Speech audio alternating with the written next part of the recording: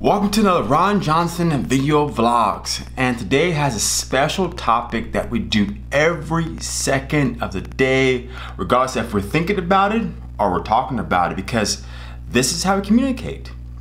So first time tuning in, my name is Ron Johnson, and what I do is I help people that are tired of who they are and where they're in life. You're looking to change the behavior or change a mindset.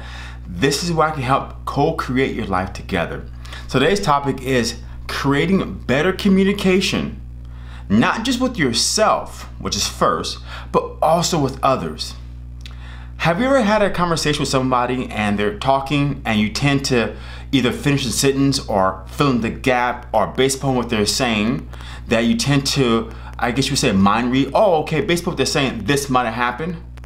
But sometimes what happens is that a lot of times when you ask more questions, you may realize, wait a minute, okay, I created a mind read or an assumption. Or we do a thing called a cause and effect.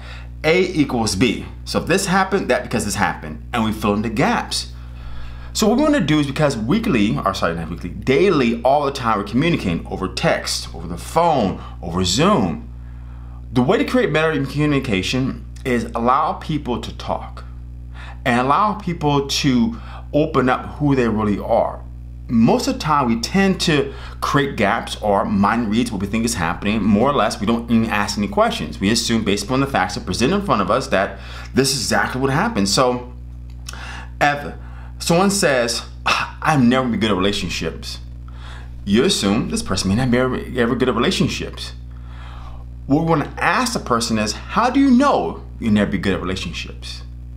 Well, I won't be good at relationships because, I just can't find the right person. What makes you think you can't find the right person?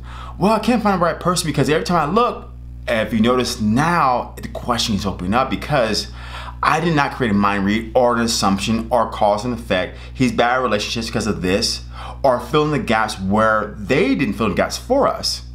So the way we create better communication is: 1, don't fill in the gaps.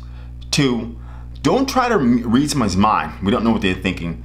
3, do not create a cause and effect. Listen to the person. Don't automatically think you know what's happening without asking the how question. How do you know this to be true? Or how do you know this is happening? Because that creates better communication with others, but more importantly, you don't get stuck in your head of what you think is when you don't know what is, right?